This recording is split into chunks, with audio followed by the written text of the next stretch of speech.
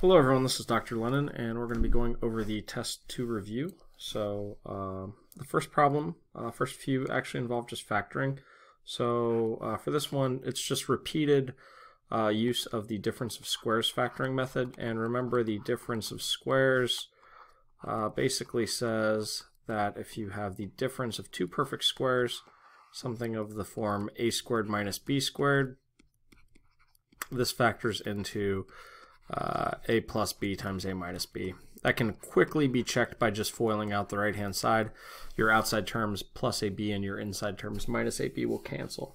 So basically for this problem, when we have 256 minus 16z to the fourth, notice that 256 is 16 squared and 4z to the fourth is 4z squared, quantity squared.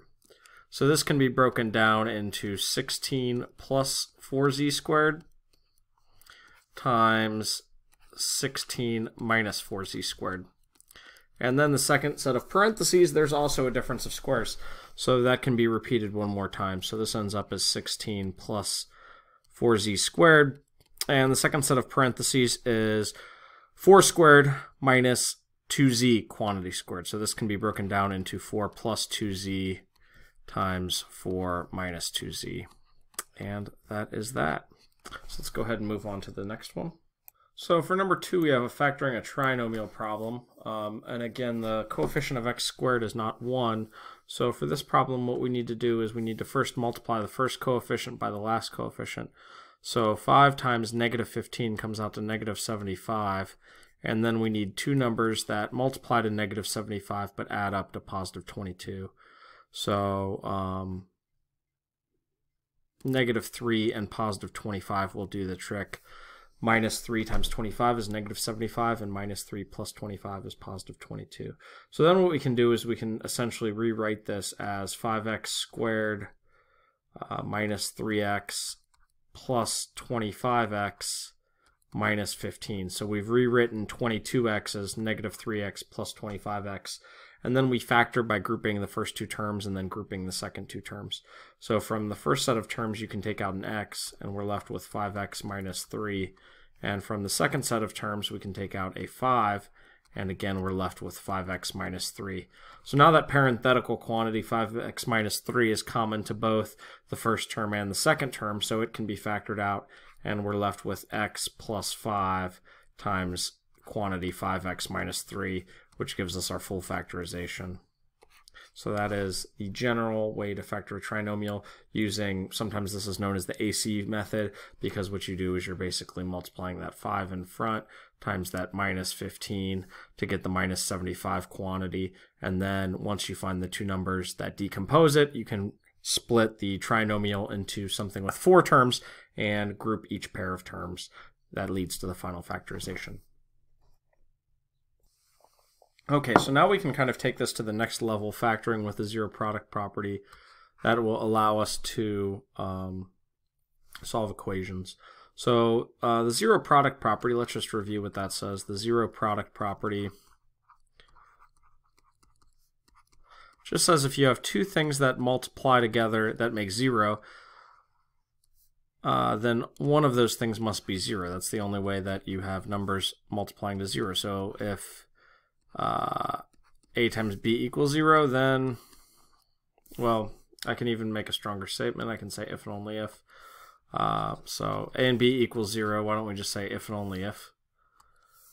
If and only if. Either a equals 0 or b equals 0. Or both even. So what we want to do is we want to take this 4x times x plus 1 equals 3, and we want to move all the numbers to one side and 0 to the other, and then that's how we can begin to use the zero product property. So if we multiply on the left, we get 4x squared plus 4x, and then we can subtract the 3 on both sides. That will leave us with something that hopefully we can factor. So we have 4x squared plus 4x minus 3 equals 0. And then we can rely on the method we just did for the previous one, the trinomial factor by grouping. So we multiply 4 by -3 and we get -12. And then we're looking for two numbers that multiply to -12 but add up to +4. So that's going to be 6 and -2. So that allows us to split that middle term. So we can now write this as 4x squared plus 6x minus 2x minus 3 equals 0. And we can factor from the first two terms. 4x squared and 6x have a common factor of 2x, and we're left with 2x plus 3. And then if we want to make that match what's in parentheses from the first group, we want to take out a -1. If we take out a -1 from the second group, we also get 2x plus 3, which allows us to finish up the factorization and write this as 2x minus 1 times 2x plus 3. And so that will leave us with the full factorization. So we have both things in parentheses being multiplied and giving 0. So what that means is we can write down either 2x minus 1 equals 0 or 2x plus 3 equals 0. That's from the zero product property. And what we can do is we can just solve each equation independently. So adding 1, we end up with 2x equals 1. And in the second equation, we'd have to subtract 3. So we get 2x equals -3. And then we just want to divide by 2 on all parts. So we end up with our final solutions here. We have either x equals 1/2 or x equals -3/2. And that is it for this problem.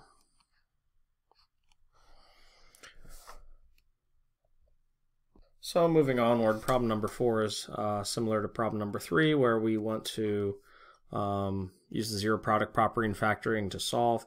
So usually I like to keep my x squared coefficient positive. It's just a habit. So what I'm going to do here is I'm going to move all of my terms to the left-hand side of the equation and have 0 on the right-hand side. So I'm going to subtract 4 and add 7x squared to both sides. And then I'm going to list those in decreasing order in terms of degree. So I'm going to write it as 7x squared plus 3x minus 4 equals 0. And now we can go ahead and proceed with the factor by grouping method. So we want to multiply the first coefficient 7 by the last coefficient -4, so we end up with -28. And we're looking for factors of -28 that add up to 3. So those are actually just the numbers that we multiplied, 7 and -4.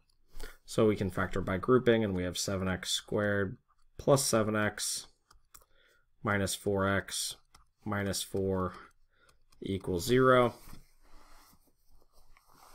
And so the GCFs are fairly obvious here. The first group, we're going to factor out 7x, and from the second group, we're going to factor out -4. So we take out 7x, and we're left with x plus 1.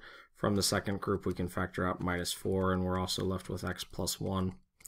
So the full factorization is going to be 7x minus 4 times the quantity x plus 1 equals 0. And then we set each linear part to 0 by the zero product property and just solve for x in the linear equations.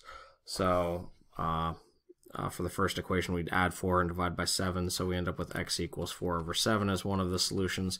And for the second one, we just need to subtract 1. So x equals -1 would be the solution. And that's it for the fourth problem. So identically the same to number 3, so I maybe skipped a few steps there, but that's all you really need to be able to do. Move everything to one side, expand if necessary, go ahead and use the factor by grouping method, and then decompose using the zero product property. So let's go ahead and move on to number 5, where we use the quadratic formula to solve a quadratic. Okay, so for this problem, we want to use the quadratic formula. So we've got 5x squared minus x minus 3 equals 0. So our coefficients here, a is 5, b is the number with x, so that's -1, and c is your constant term, -3. So let's review the quadratic formula. So what did that say? It was the general way to solve all quadratic equations. So it tells us the solutions to ax squared plus bx plus c equals 0 are given by x equals minus b plus or minus the square root of b squared minus 4ac, with everything being divided by 2a. So essentially we're just going to plug these values in. We've already identified what a, b, and c are. Do the arithmetic, and then we can find out the approximations if we would need them. Otherwise, you can leave the answer in exact form. It just kind of depends on what the problem asks for, or what use it is to you, I should say. So here we end up with x equals, well, if b is -1, negative b must be +1, plus or minus the square root. So one place people go wrong, if b is a negative number, a lot of times they'll omit these parentheses, but you need to include them. So we need -1 in parentheses squared minus 4 times 5 times -3, with everything being divided by 2 times 5. So here we have x equals 1 plus or minus the square root of, what do we have? We have 1 and 60, so 61 over 10. So this really splits into kind of two values. So x equals 1 minus the square root of 61 over 10. This will be the smaller value. Or we have this other value down here, x equals 1 plus the square root of 61 over 10. And then you can approximate those both in your calculator. I'll go ahead and do it and just round them to 2 decimal places. So 1 minus the square root of 61 over 10 comes out to minus 0.68 for rounding to 2 decimal places. And on bottom,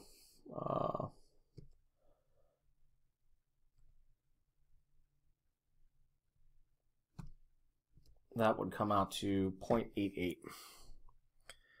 So those are the two values, and that's all you have to do for this one. So the quadratic formula, you know, I think maybe the intimidation factor for some students is just simplifying the arithmetic or maybe memorizing it, but really there's not a whole lot of critical thinking involved when utilizing it. You just need to identify your numbers, pay attention to your negative signs, and go step by step.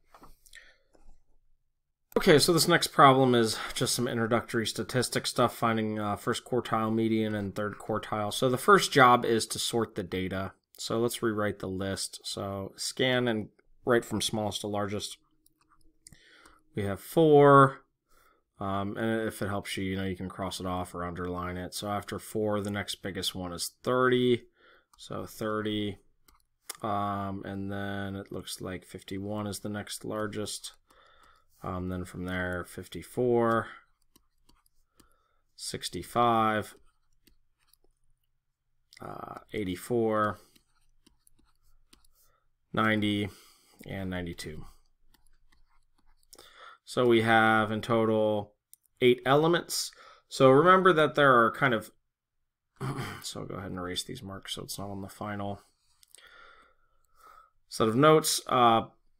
So for the median, when there's an odd number of elements, you'll have exactly 1 in the middle. But when there's an even number, then you'll have 2 elements in the middle. So what's going on here is we have just the 2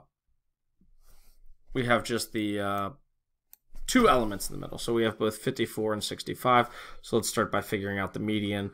What the median will be is just the average of those 2 numbers. So 54 plus 65 over 2, which should be 59.5. So quartile 1 and quartile 2, if there's an odd number, there's an inclusive or an exclusive method to finding them. If there's just an even number like this, basically what happens is the inclusive and the exclusive are going to come out to be the same. Essentially, the list is partitioned into 2 elements, kind of like list 1 and list 2. And to find quartile 1, using this kind of like naive method, we just look for the median of list 1. So list 1, we have 2 middle elements. So this will be the average of 30 and 51, which comes out to 35.5. Oh, no, sorry. That would be 40.5.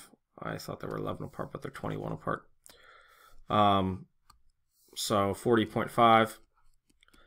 And for Q3, what that's going to be is that's going to be the average of the two middle elements of list 2. So that's going to be 84 plus 90 over 2, which comes out to 87. So quartile 1 using this method is 40.5.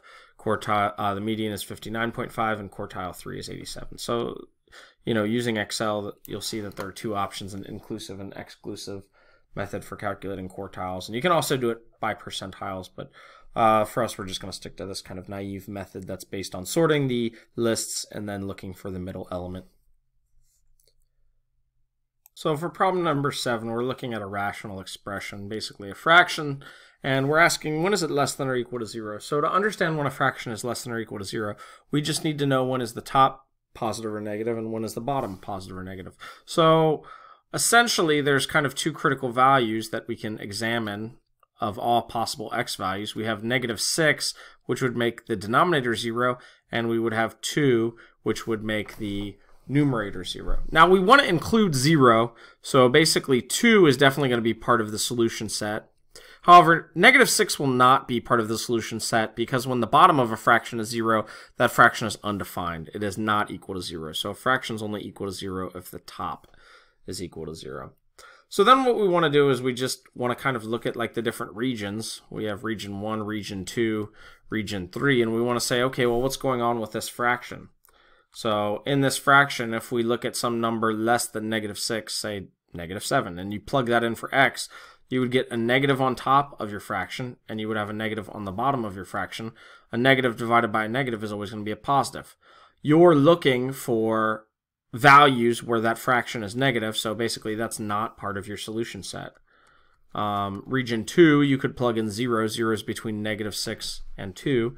So if you have -2 on top and 6 on the bottom, you're going to have a negative on top, a positive value on the bottom, and that's going to come out to a negative. A negative divided by a positive is negative, so that will be part of your solution set. And then the third region, if you plug in some value larger than 2, say 3 for x, you would get 3 minus 2, which would be a net positive on top. You would have a net positive on bottom with 3 plus 6, so a positive divided by a positive comes out to a positive, so that would not be part of your solution set.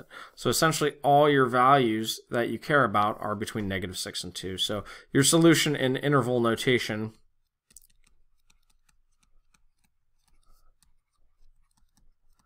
would be -6 with a parentheses and 2 with a square bracket.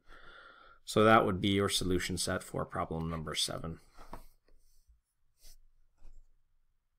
For problem number 8, we're solving another inequality, but we're solving one that involves an absolute value. So again, remember, absolute value is essentially saying this quantity has to be a distance that far from 0.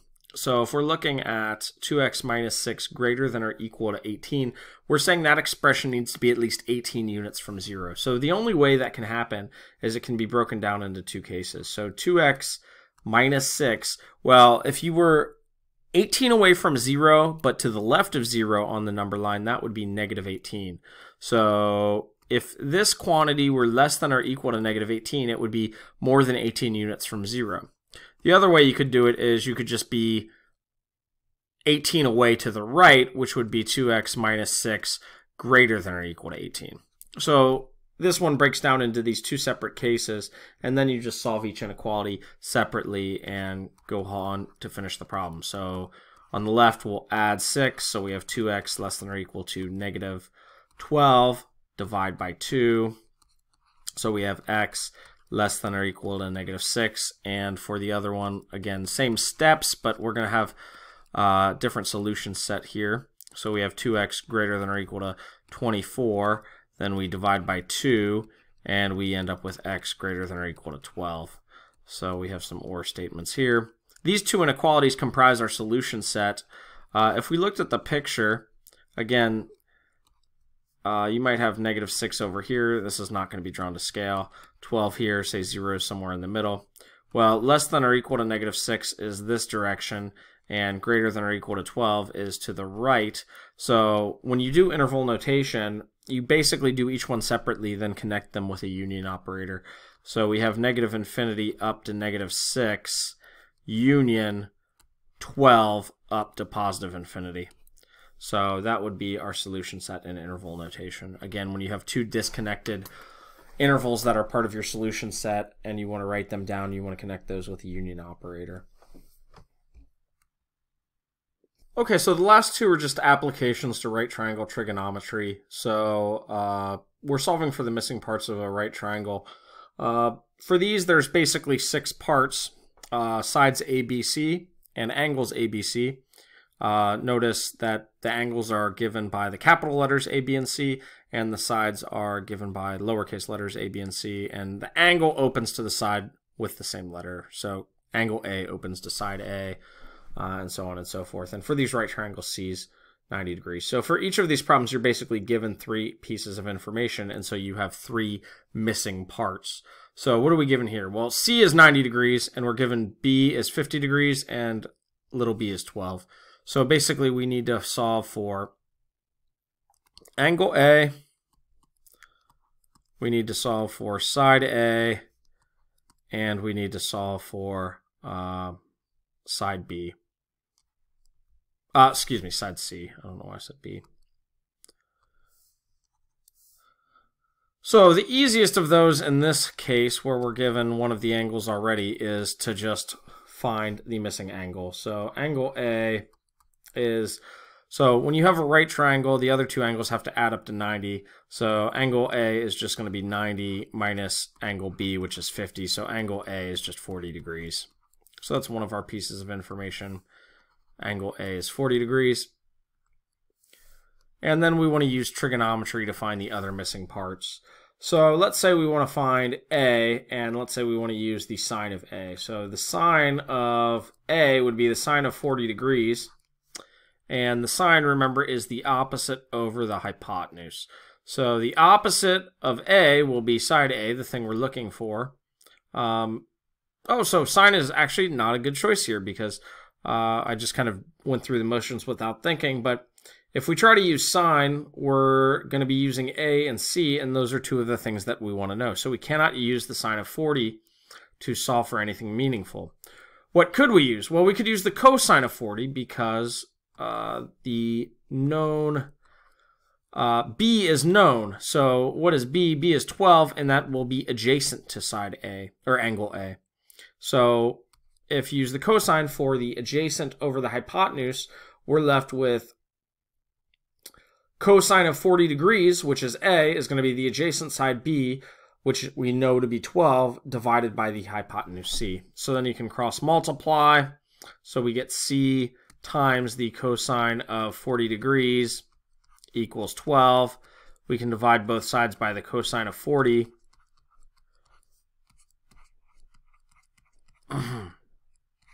And we have solved for side C.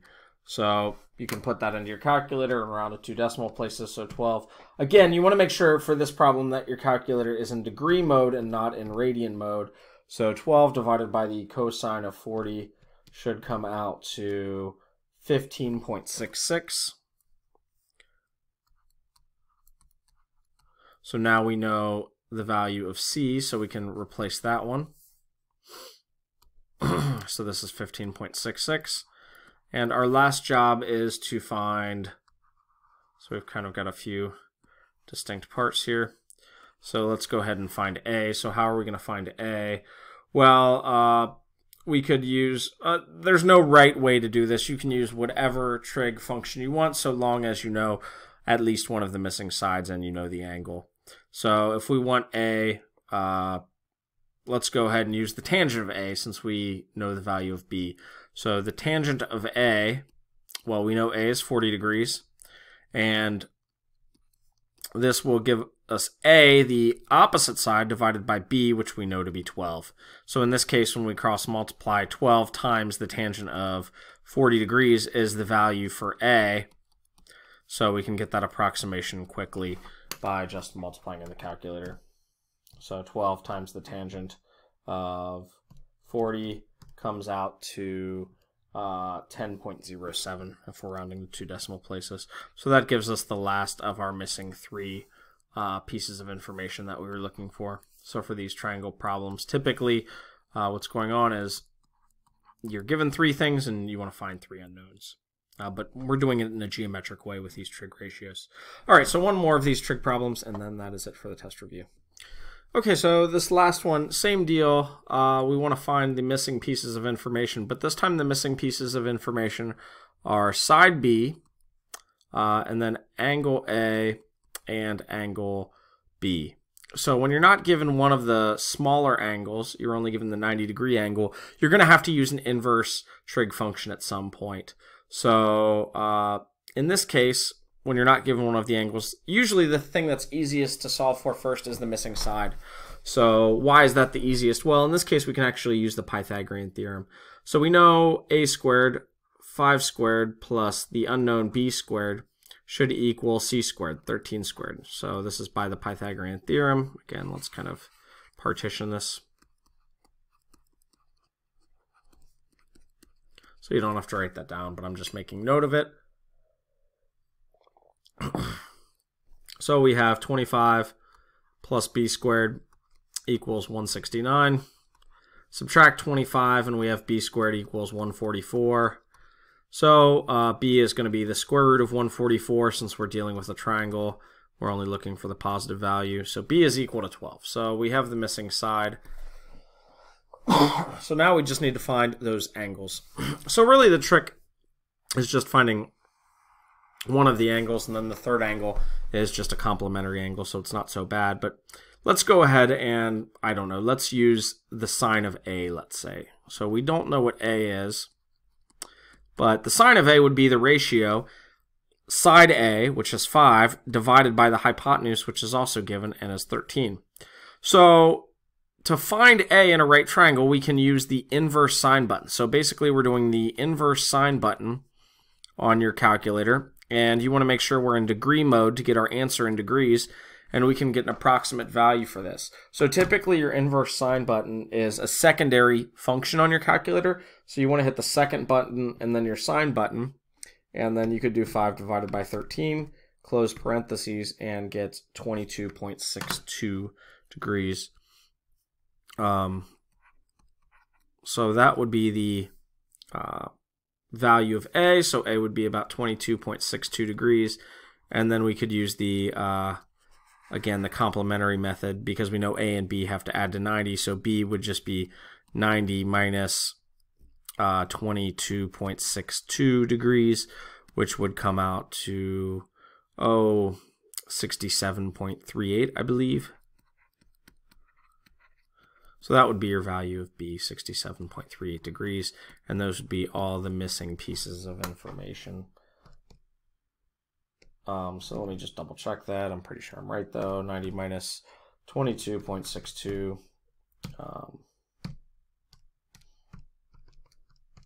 Again, you don't have to necessarily use the sine here. You could have used the cosine of A. If you had the cosine of A, then what would have happened?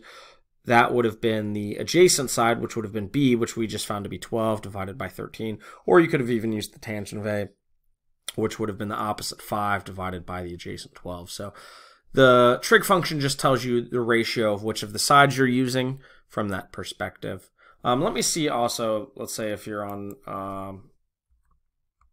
let's see if the Windows calculator, we could do the inverse trig function. So this is just the calculator. It comes with Windows 10. Notice there's a degree button here. You can change between degree, radian, and gradient mode.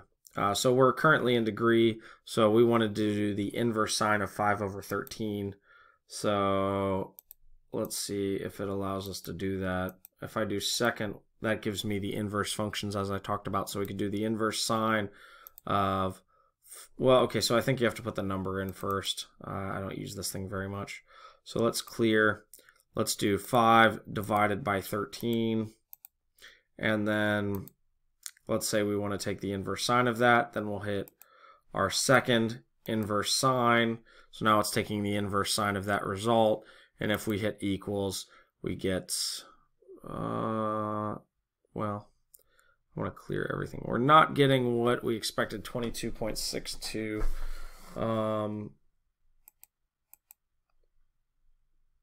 It's not, doesn't even make sense in radians either. So let's clear all this out and let's try and start over and see if can I clear everything? Nothing in the memory. There's the history. Okay, so how does this work? Sorry, I haven't ever used this before. I use an old-fashioned calculator. So divided by 13. Let's try, if I do second, let's do second sine inverse 5 over 13. Did we try that already? So it's doing 5 over 13 is this number. And then let's say we want to do second sine inverse of that 5. Okay, there we go. So it's getting 25.13. Did I do something incorrect on my calculator? Let me check. Because I got 22.62. So second sine inverse of 5 over 13. No, 22.62. So I don't know. I'm not so sure what's going on with this calculator here. Standard doesn't have many functions. The scientific has this one. I wonder if any of the other features. No, that's just.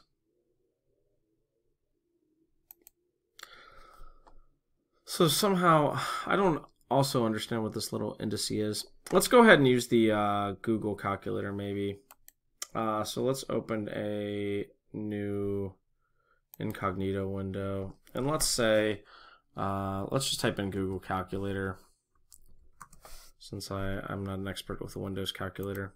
So again, we want to be in degree mode, not in radian mode.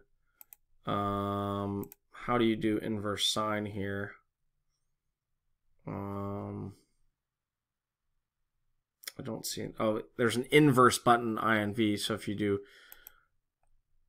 inverse, then it gives the inverse option. So let's clear that out. Let's do the inverse sine. Arc sine is the same as the inverse sine, and then 5 divided by 13, and then close the parentheses. Okay, now we're getting 22.62, which is what I expected. So that's the same thing I got as when I used my calculator. So if you use Google Calculator, it's a little bit more intuitive than the Windows calculator. But if you have just a push button calculator, which I expect you do, I recommend just going ahead and using that one. I don't typically use calculators on the computer too much. All right, so that's it for the test review. Please let me know if you have any questions. This is Dr. Lennon signing off.